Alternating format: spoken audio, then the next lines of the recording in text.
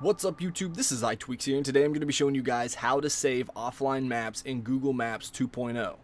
Now it's actually pretty simple. All you have to do is open up your Google Maps and you can see, first of all, let me point out that I am in airplane mode already. So that means I have no internet connection whatsoever, but you're going to be able to see that I am able to pull up parts of the map, and that is because I have already saved them in offline mode. So I'll show you right now that I've saved Dallas area. So you can see I can zoom in just like that, and it's going to give me all of the details of all the roads and everything. So let's go ahead and zoom out. I also saved New York City. So let's go to New York. And you can see that I have the maps there as well.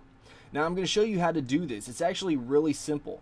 So I'm going to go ahead and turn airplane mode off so I have a Wi-Fi connection. Now we're going to go back to Google Maps, and we're going to type in, let's just go with Ohio. Ohio's good enough, right guys? So we'll zoom in right here, and while it loads, there's no streets in Ohio. Okay, there they are. Alright, so we're just going to zoom out just a little bit, and then to save this, all we have to do is type in OK space maps. Then we're going to hit search, and then it's going to give you this little animation right here. It says preloading map, and then once this is done loading, you're going to get a little banner down here. I'll show you. The on-screen map area has been cached. So that means that this area now is completely available offline.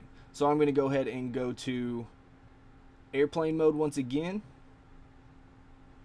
Now we're going to go back into the Google Maps, and I'm going to go to Ohio just to show you guys.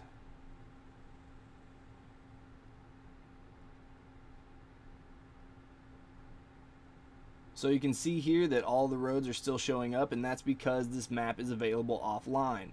I'll also show you one that I pulled up in Florida and I saved as well.